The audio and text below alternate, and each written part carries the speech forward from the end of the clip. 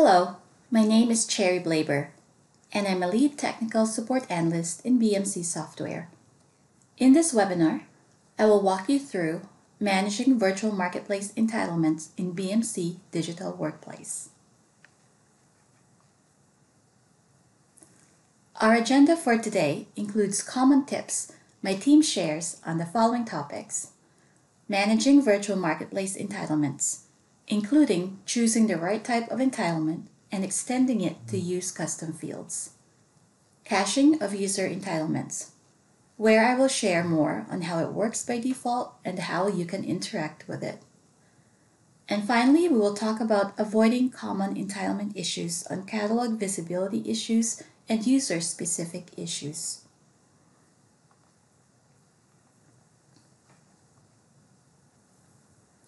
I will now discuss how to use custom fields for entitlements. Often I get the question, is it possible to define a virtual marketplace that is restricted to managers based on their job titles? The answer is yes. You can create customized fields for virtual marketplace entitlements in CTM People. You just need to make sure the field types meet the following criteria to appear in the virtual marketplace. It must be a selection type field. It must be visible in the user interface. And it must not be a core field. And it must not be a display-only field. Next, I will show you how you can add this type of custom field to CTM People and then have it appear as an attribute in the virtual marketplace.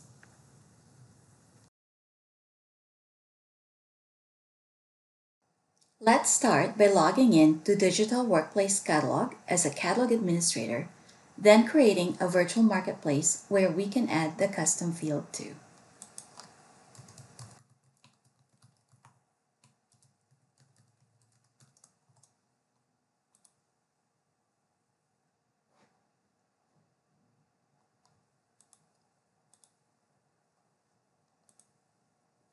Let's call this virtual marketplace Manager Services.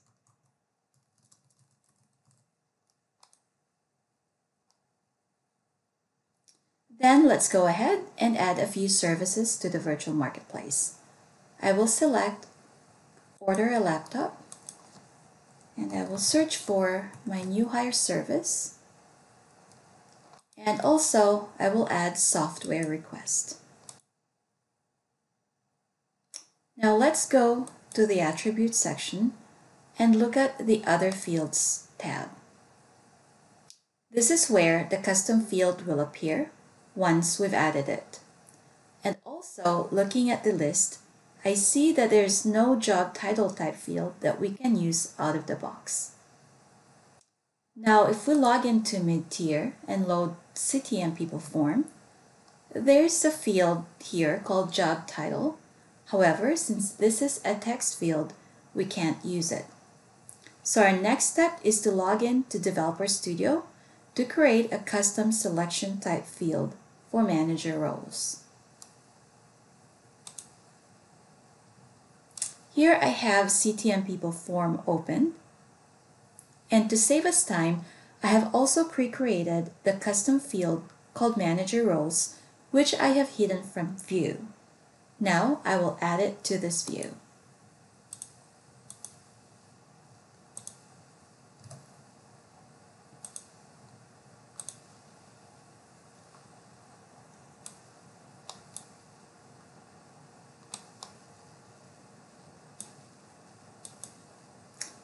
As you can see, this is just a simple selection type field with 6 values defined. However, this field does meet the requirements of being a selection type field, visible in the user interface. It is not a core field, and it is also not a display-only field.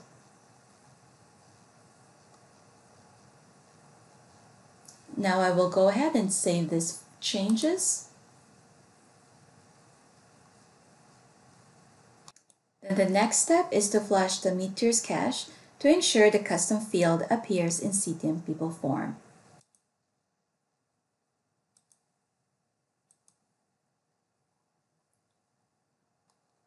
Now that that's complete, let's log in to CTM People form to see if we can now see the custom field that we added. Now I have logged back into mid-tier and viewing CTM People form where we can see the custom field is now visible along with all the roles that were loaded to this field. Next, let's go ahead and update a user named S. Adams to have one of these manager roles in his profile. Let's select Support Manager and save it. As a side note, depending on your needs, you can bulk update user records using your newly created custom field as well.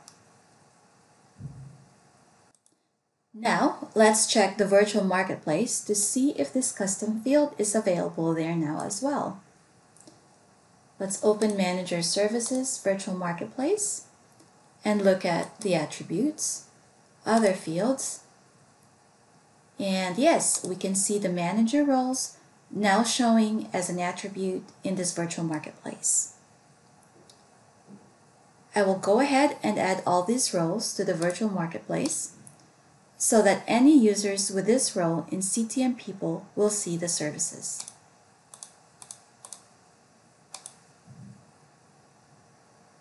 And just as a review, we added the following services to this virtual marketplace: new hire, order a laptop, and software request. So the expected behavior is that users who are entitled to this virtual marketplace will see these services in their catalog when they log in to DWP. So let's go ahead and validate that.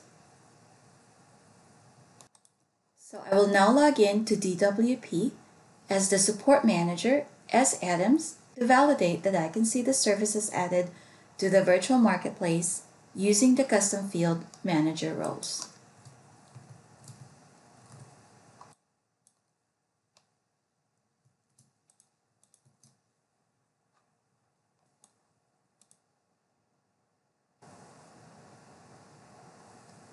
And let's take a look at my catalog view. And yes, I can see the services that were entitled to me for Manager Services Virtual Marketplace. I can see new hire, order a laptop, and software request services. And that is how you can create customized fields for virtual marketplace entitlements in CTM People. Moving on to our next topic, choosing entitlement type. There are two types of virtual marketplace entitlements that you can choose from: local and ITSM attributes. So let's take a closer look at what each one means and how you can use them.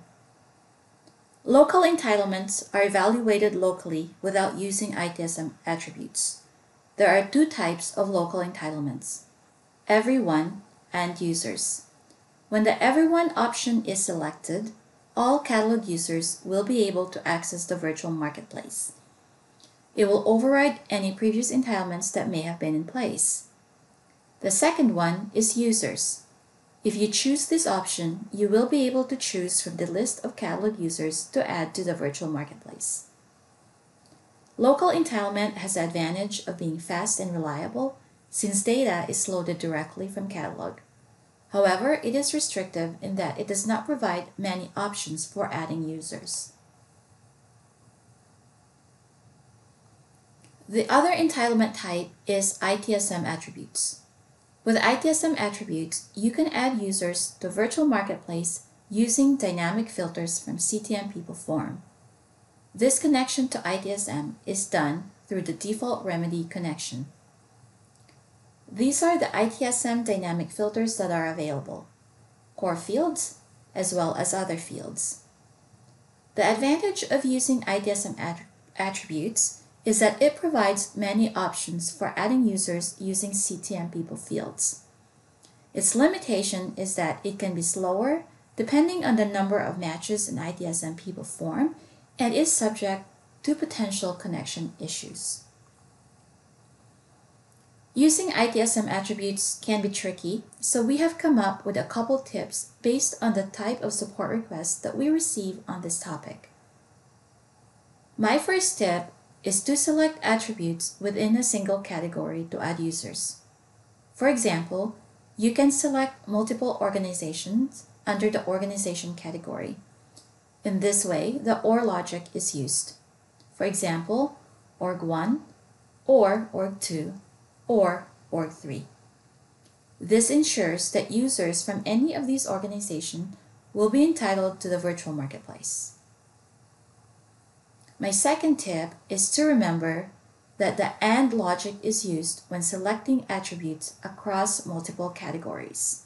For example, if using organization and cost center categories together, in order for a user to be entitled to that virtual marketplace, they must meet both criteria in their CTM people record. Now let's talk about caching of user entitlements. User entitlements rules are cached to optimize performance on the server. And the following items are cached: the list of virtual marketplaces that the user belongs to, the user login ID, as well as the JSON array of request IDs of the VMs. All items in the cache are refreshed by the following configuration refresh interval. By default, it is 3 minutes for the entitled memory cache refresh, and it is 10 minutes by default for the database entitlement cache refresh. Now, in some cases, you might need to manually invalidate or refresh the cache in order to resolve a problem or to see an entitlement update quicker. It is possible to do this in a variety of ways. You can use Innovation Studio by deleting individual cache from the Virtual Marketplace User Search Cache form. You can also do it through SQL query by running a delete statement against a Virtual Marketplace User Search Cache table in the database. Or you can do it through REST API calls by using the following delete statements. For this webinar, I will demonstrate how to invalidate or refresh a cache using Innovation Studio. So I'm logged in to Innovation Studio to refresh a user entitlement cache. So from the Workspace section, let's find Digital Workplace Catalog and open it. And then from here, we will search for the form name, Virtual Marketplace User Search Cache. Select that form and click Edit Data. Here you will see the list of items in the Virtual Marketplace User Search Cache. There is a column here named User Login, so if you're looking for a specific user to refresh the cache for, you can just filter using their user login. So for example, we'll use PPAN as our user, apply, and once you've filtered for that user record, you can simply select and delete it to refresh or invalidate their cache. So once that user relog in to Digital Workplace, they will see the most latest entitlements assigned to them. Also, there is no need to be concerned about deleting data from this form because it will get regenerated each time the user logs into Digital Workplace.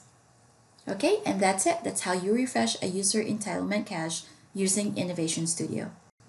This final section of our agenda discusses avoiding common entitlement issues.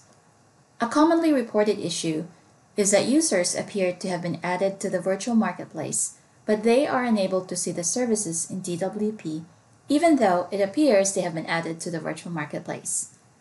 You can avoid this issue by selecting attributes within a single category to add users to. The OR logic is used when qualifying the users. In this example, users from engineering, or facilities, or finance, or human resources will be added to the virtual marketplace and will see the services in DWP. However, when you add another category, such as cost center, then it becomes organization and cost center.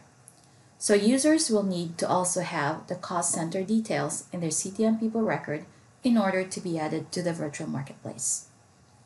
It's good to remember when the AND and OR logic is at play when creating virtual marketplace entitlements. Another common issue reported is the loss of access to catalog services in DWP for some users. We have found that most of the time, this issue occurs as a result of a change in the login ID of the user in CTM people form. Please note that this applies to version 2008 and earlier, and that this does not occur in later versions of DWP Catalog on converged platforms, starting in version 21.3. When a user's login ID changes in ITSM, their entitlement in DWP Catalog will be affected. So when making changes to the ITSM login ID of a user, you should consider the impact on end users, the biggest of which is the loss of virtual marketplace entitlements.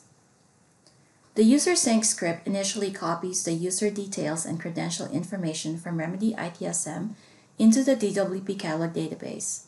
However, changes to user login IDs in ITSM are not merged into DWP Catalog database, as merging the login ID is outside the scope of user sync.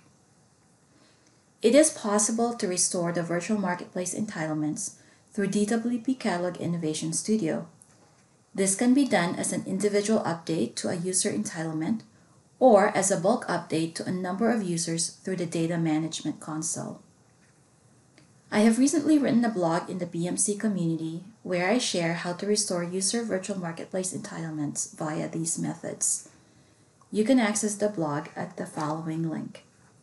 I will also include this URL in the references section of this webinar.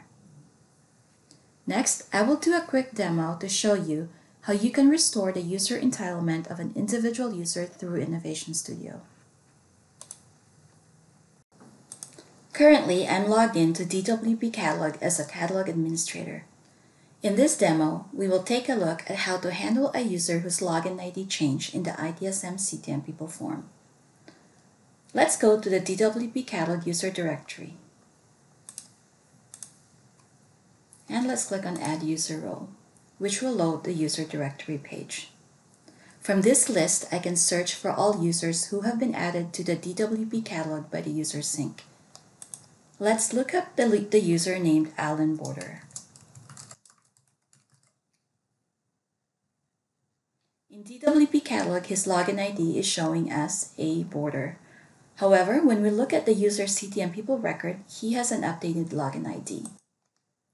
The new login ID for this user is A Border 1 with a capital A at the beginning.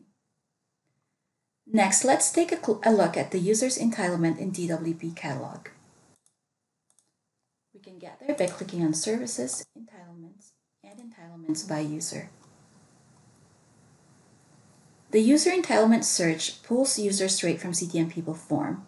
Therefore, if you search for the user here, you will see his updated login ID.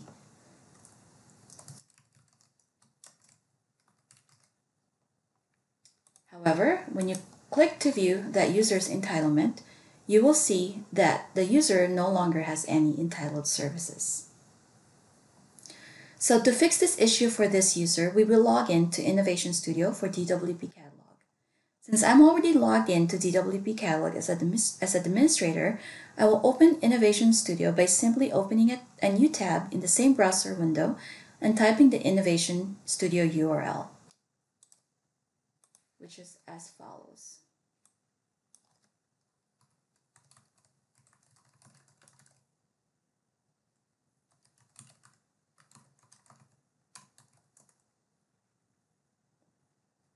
Once logged in, we will go to the Administrations page, and from here, we'll access Foundation Data and Manage People. I will search for the user in question, Alan Border, and we don't see the user here, so let me search for just his last name, and I can find him. Now let's click on Edit.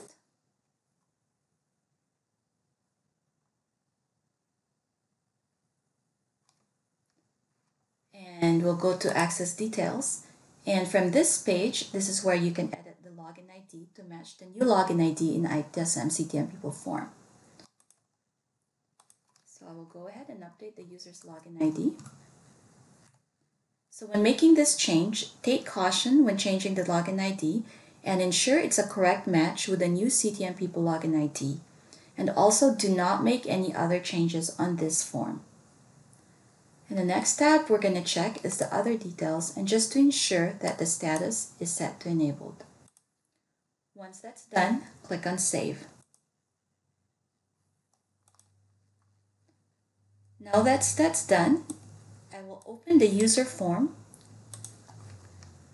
of Innovation Studio just to validate that the user login ID from user form is also updated. By the way, I've noted all this URL in the blog so you can get the specific details for the URL format in the blog as well. So let me go ahead and search for the user. So Alan Border is here, and we can see that from the user form, the login ID has changed as well. If in case the login ID does not automatically change in user form, you can also update the user here directly. Now let's go back to DWP catalog and search for the user entitlement.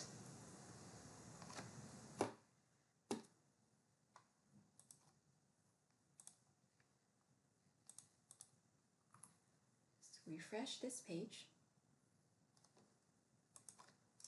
and let's search for Alan once again.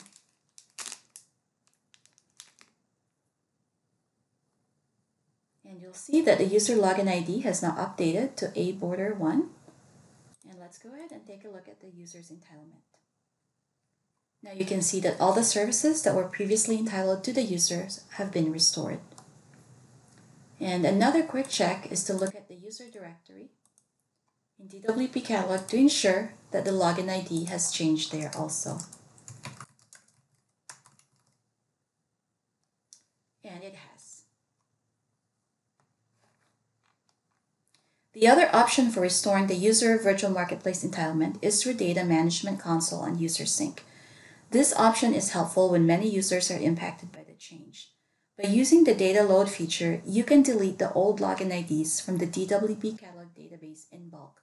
Then you can run the user sync to re-add the users with their updated login IDs to DWP catalog. And I provided the steps for doing this in the blog as well. Another issue that causes entitlement problems is regarding the user sync not running. To avoid this issue, ensure that the user sync cron job is scheduled to run on a daily basis. After the first time you configure and run the process, you can set up a cron job to run the task automatically at specific times. We recommend to set it up once per day as the process can impact server performance. A good rule of thumb is to schedule the sync job after your daily import of users into ITSM. This ensures that new users are added to the DWP catalog as soon as they are imported into ITSM. If the user sync is not running as expected, you can review the user sync logs to identify the error that might be causing that issue. Here in the screenshot is an example of a user sync schedule on a BMC SaaS environment. In BMC SaaS, the user sync is generally scheduled to run at 2 a.m. UTC every day. There's a cron job schedule editor that I find helpful for creating the cron job schedule. You can find the URL here. It is crontop.guru. So you can look at that site and it helps you create a schedule for your cron job.